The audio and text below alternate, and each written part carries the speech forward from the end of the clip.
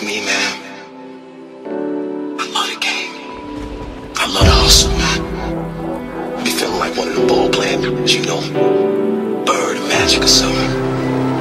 Yeah, you know what the brick door. I need to leave. What if I leave? The fans still gonna love me.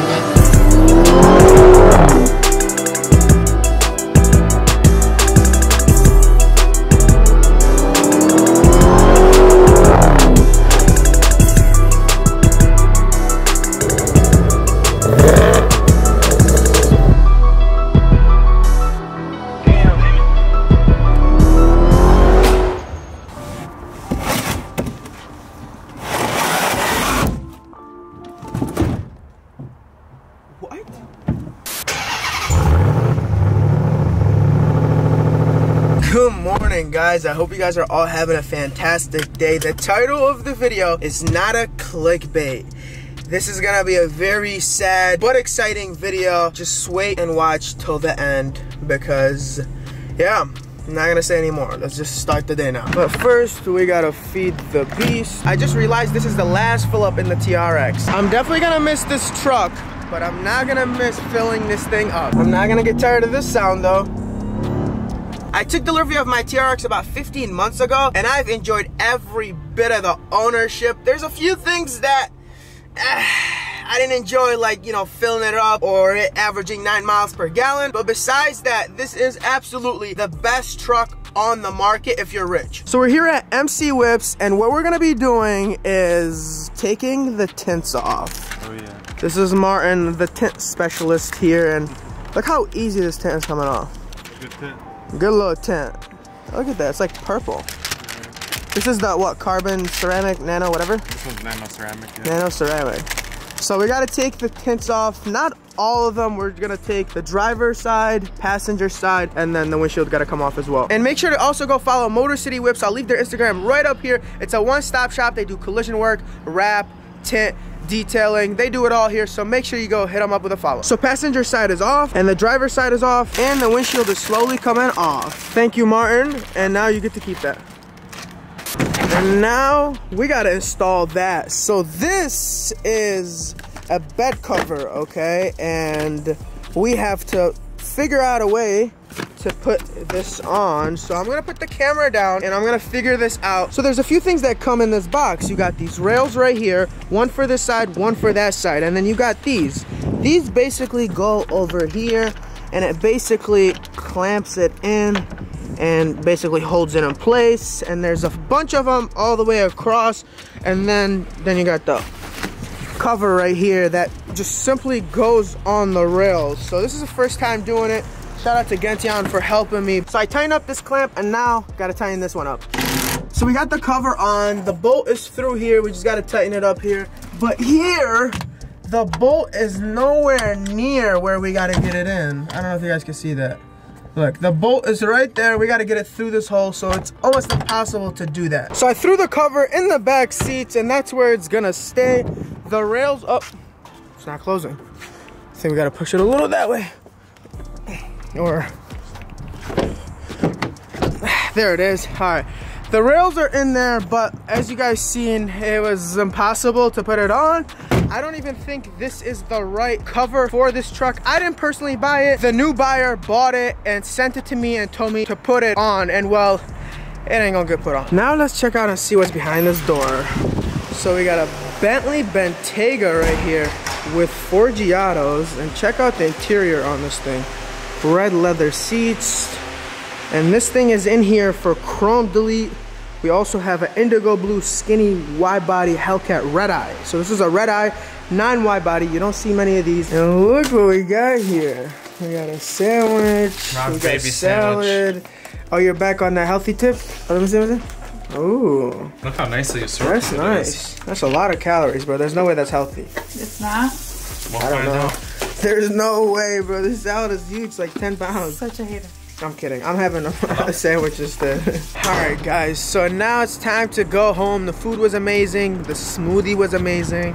But we're gonna go home and talk to you guys about what is exactly happening with the TRX. So we're back home and we got the TRX right here, and it's gonna stay where it is until it gets picked up by the shipping company. So the reason the TRX is getting picked up is because it's officially sold. It's no longer mine. It's gone. Well, not gone just yet, but it's sold. It's not my truck anymore. I don't own it. All we're waiting for right now is for the new title to come in, because I had to pay off the truck first before going out and selling it. So once the new title comes in, a shipping company will come and pick it up, and this truck will be gone. And you guys will be surprised where this truck is going. It's going out of the country. I'm gonna tell you guys later on in the video where exactly this truck is going. So the reason I'm selling this truck is because it no longer serves me a purpose. This truck does not pull the views it needs to pull to justify owning it. So let me break down how I do things on this channel. YouTube to me is a business. I know a lot of you guys don't see it that way, and you just think I pick up a camera and start playing around, but YouTube is a business. There's a lot of money involved, and you gotta run it as a business, otherwise you will lose. So for example, this truck is a business expense. I bought it so I can make content with it, so it can help me grow and try to excel in my business. So just like in any business, things don't always go as planned. For example, this truck didn't make any profits. It simply paid for itself, and then the gas was like losses basically, okay? So it just cost way too much to own, and the views weren't justifying owning it. I basically have to make enough money to pay for the truck and then make some profits on top of that. That's how things work on YouTube. And well, this truck didn't do that. So when a vehicle doesn't pay for itself, it becomes a liability and not an asset. So even though vehicles are known to be a liability for most people, for me, they're an asset because I use them to make money. But when they don't make money, like this TRX, they become a liability, and it's time for them to go.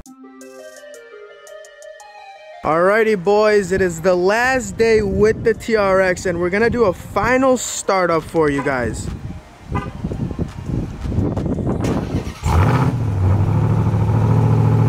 This is officially the last drive in the TRX. I honestly don't know how I feel about this. I don't know if I'm supposed to be sad, happy, relieved. I don't know, but I'm just excited for the future of this channel. I know this truck being on this channel was a very bad business move. It didn't generate the revenue that it needed to. I think I've kept the truck for way longer than I needed to. I should have got rid of this truck like 8 months ago, but I literally grew attachment to the vehicle, which is something you shouldn't do when you're running a YouTube channel. It's all business. It shouldn't be personal. I understand that now, but it's just something I've always done. Even the Challenger, I think I kept that for way longer than I needed to. And I also put the title of the truck here so the new owner can take it. It's signed and ready for him.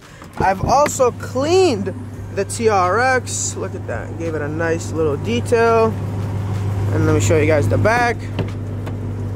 I got the car cover here for him since we couldn't put it on because it wasn't the right cover, so he can have that back, but detailed the truck and looks all good for him. The outside isn't clean just because it's gonna be on an opened trailer for like only God knows how long, because it's going out the country, so there's no reason to clean it. That would be just simply pointless. So look on the bright side, we still got 2 supercharged cars. And here is the truck. Oh boy, this is happening. This truck is finally going away. And I also reminded the new owner that this truck runs on E85. I put a sticker here, I put a sticker here, and we also put a sticker here. Bam. Just so he doesn't mistakenly put 93 in this car and blow it up. Alrighty boys, time to get this bad boy on here.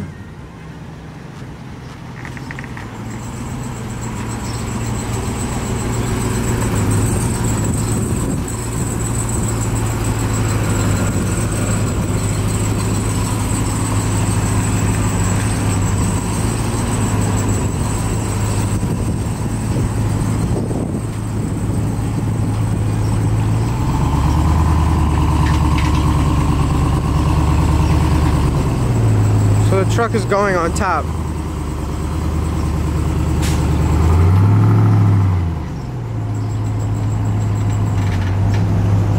How do you feel about this?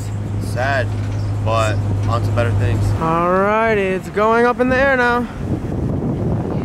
It literally barely fit. I mean, look. Look at this. It literally barely fits. It literally hangs out like not 6 inches, like 3 inches on this side, and then about 3 here. And then here's under the truck. Look at this. It is huge. Oh man, it's sad to see it go, but man, we got big things to worry about now. All right, the car is all strapped up. The truck driver is about to hop in here and take this to New Jersey. And then from New Jersey, it's going on a boat all the way to France. Yes, my TRX got sold to someone in France.